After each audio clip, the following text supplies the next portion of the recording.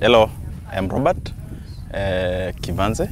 We've come to Turkana County, northern part of Kenya, one of the driest places in the country right now. Right now, this place is going through a severe drought. There is no water, there is no food, and people are really suffering here. So we have come here to give, to bring relief to the people who are going through suffering, people who cannot afford food, people who cannot afford water, and also their animals have died because of the drought. So we have come here to give relief to these people who are really going through suffering and are going through tough situation right now.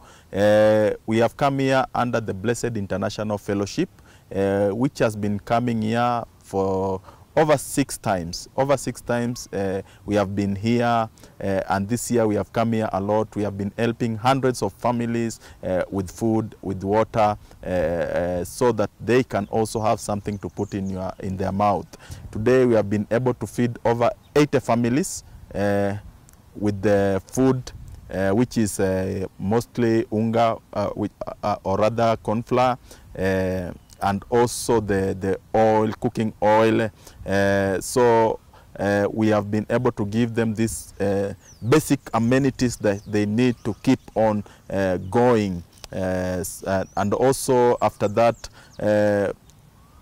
we can also be able to give them water to help them with the issue of water and other basic things that they need for life.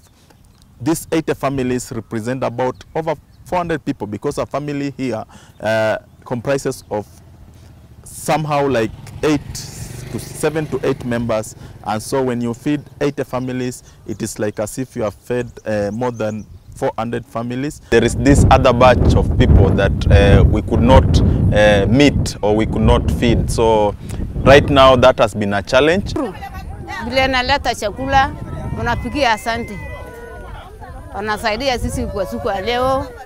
Wanataka paka wakati mwingine tu naletea sisi chakula na mnai. Watoto watatu malalanga ya hakuna chakula. Nimefurahi kwa maana wameleta chakula, ameshiba leo, ameshiba kabisa. We are very much grateful. May the Lord bless them. We are appealing because we don't know when the rain will come, and we are seeing this drought is continuing. There is no water, there is no food, there is no medicine, and the corona is there. So the economy is going down. It's going down, and the people are going to suffer more.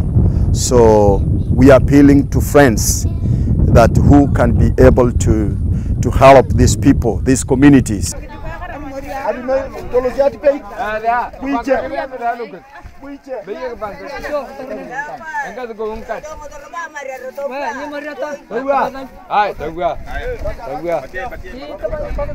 We really request, or we really urge those that can help, those that can chip in to come and help, so that we can also reach more and more families. Because you see, it is not just this area, it's not that just this place.